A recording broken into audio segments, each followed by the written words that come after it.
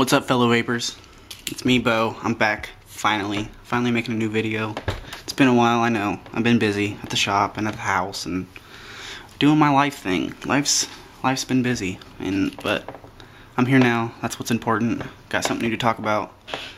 Also in California, doing a road trip video, I guess. I'm at my parents' house, kicking it for Thanksgiving weekend, having a good time.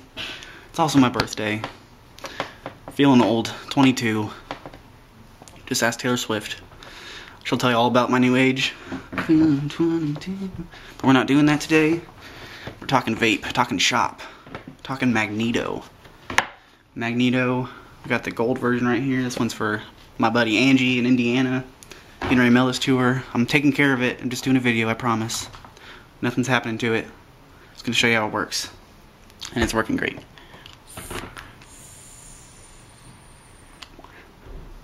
Yeah, first off, compared to my natural, this thing is hitting hard. The voltage drop, I never noticed how much of the voltage drop I got out of this. Like a full charge battery in this hits really well, but I put the same battery in this thing and it hits so much harder. I don't get it. I mean, I know why, but I just wish it didn't do that.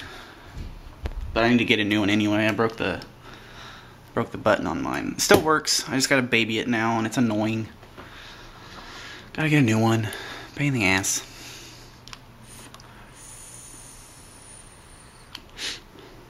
But now that I know how hard these hit compared to my natural, I might have to get one of these instead. I might just keep this, Angie. Sorry, you can't have it now. Can't have it. Just kidding. You can have it. I won't be that mean. Got my RSST on top. We're going to have these in the shop too. It's a rebuildable Genesis atomizer. I don't know if they're in the shop yet. I'm not there. I have to give Wayne a call, bug him about it, ask him if you want one at least. I mean, if you don't want one, don't bother. But you know, if you want one, check it out. What else? No, you don't have to use this kind of tank on there. You can use anything on it. It just, you know, it works better with rebuildables because this is a mechanical mod, meaning there's no wires, no circuits, no electronics, just my stainless steel tube battery, you know, set up with my 18650 on the inside, and you just push a button and complete the connection. Hear it firing, push the button. It's just that easy. That's the appeal of mechanical mods. They will fire anything. You know, your variable wattage, your egos, all your, you know, electronic devices, they're gonna have a cutoff, you know, your resistance of your tank has to be at a certain point or else it won't work, because it has a safety thing on the inside. But with mechanicals, you can go down, you know, 0.01 and it'll fire it. Don't do that. You know, be safe about it. Don't do that. But I'm just saying it'll fire it. Your electronic devices have a cutoff at like 1.3. You know, they're all different, but somewhere around 1.3, it won't fire, you know, below that. But this one will fire whatever you put on there. And that's the appeal of these to most people. Not that you can't use Kangers and stuff on them, because you can, which I'm mailing to Angie. I'm going to give her a Pro Tank 2 with this guy, and it's going to work fantastic. But it's just more appealing to people with rebuildables that like to rock the lower ohms like I do. I got like a 0.08, no, I mean like 0.8, not 08, that'd be low. Like 0.8, 0.9 coil in here. Nice fat air hole. Working great.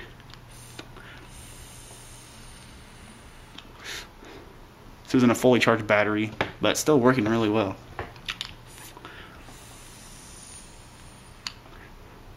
This battery's off pretty dead actually, and it's still working well.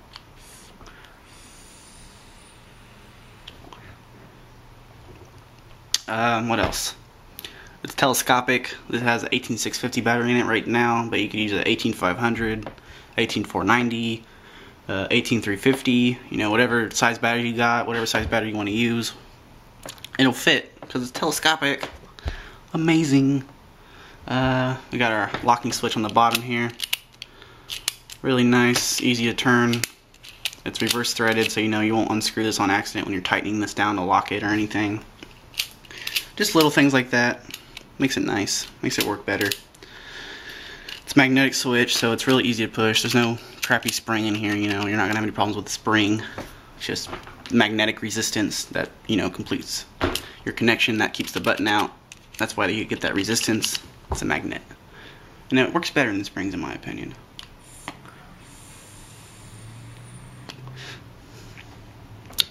Yeah, and on the chrome or the silver magnetos, there's usually a Spider-Man symbol on the bottom. I don't know why Spider-Man, but there's like a Spider-Man looking logo on there. But on the gold one, it's just flat gold. Just nothing. But that doesn't bother me. I don't really care. Just point it out to you people.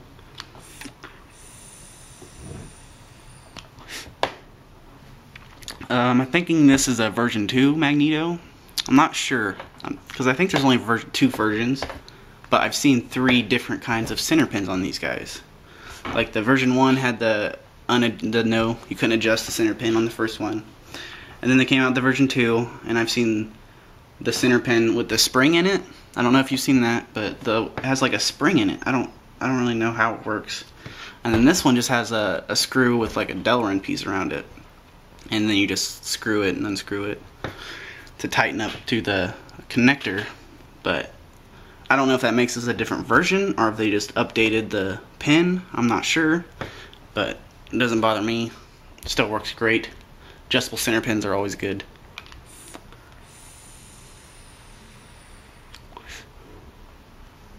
Yeah, that's the reason the version 1 didn't last very long, because everyone wanted an adjustable center pin. Got to get that flush mount. You don't want to have a gap there.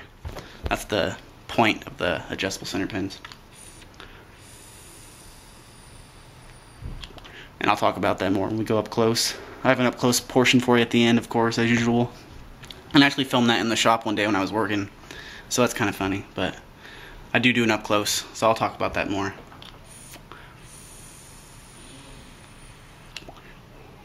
Just working really well.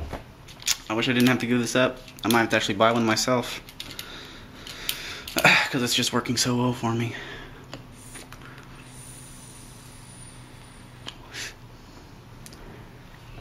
But don't really know what else to say. I think that's pretty much all I need to cover. They're pretty easy. There's basic mechanical mods, not a whole lot to them. They're all pretty similar, but they all have their little differences. But they're all easy. You just put the battery in, push the button, no adjusting, no nothing. You just put the battery in and go.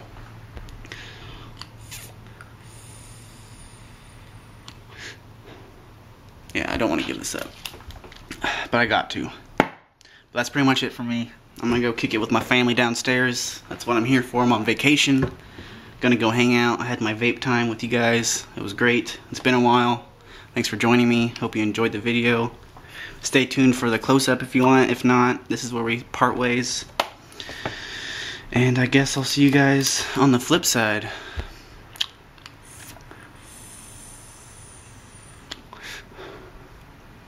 Keep on vaping, people.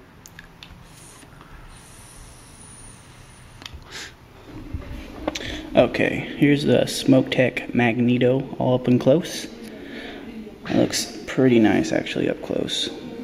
I wasn't sure how I feel about the gold, but I actually like it a lot.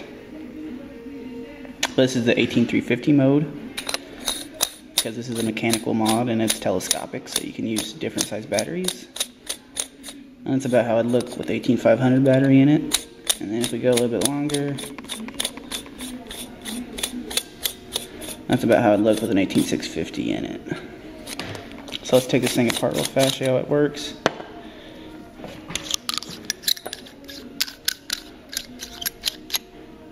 All our little pieces right here.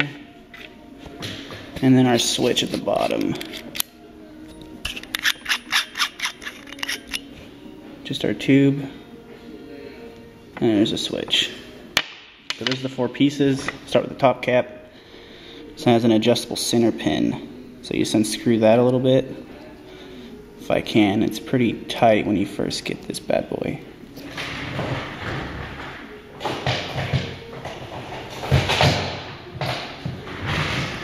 Let's see if I can get it unscrewed. There we go.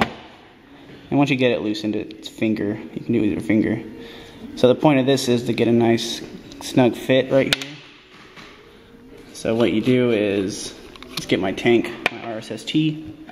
So what you do is loosen this screw right here, put your tank on, so it's nice and seamless fit right here, and then you just tighten up the screw so you get a nice connection.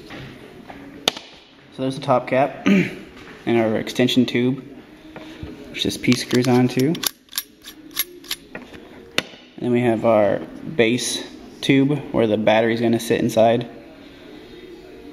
There's one of the connections right there, and that's spring loaded, so that's how your battery squeezes in there. And at the bottom there's one of the magnets, because this is a magnetic switch, which is why it's called the Magneto. Pretty clever. So if you'll see, button, no spring in here, just, you know, stays where you put it. But if you put it against the magnet, see, there's kind of a force here. If you squeeze it, then you'll see the button pop up.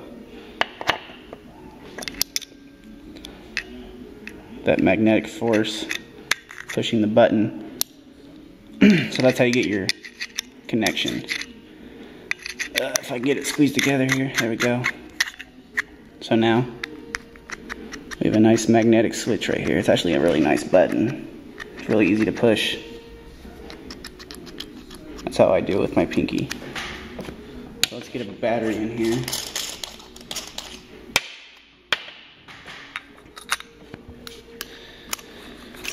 And we push it down until we catch the threads. And there it is, and lock the switch. That's how you lock it.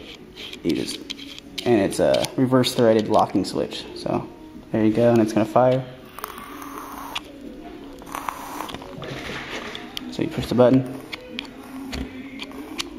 and then you lock it counterclockwise, and then you can't push the button. So then you can sit on your table.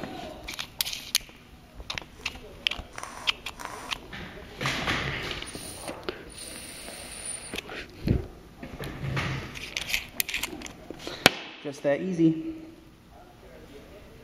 And we are going to have these tanks in soon in the shop. And there it is, looking snazzy. It's actually quite nice looking. If I wasn't shipping this bad boy out to someone, I'd keep it for myself. But this is just for a video, sadly. And there it is. Alright, see you guys.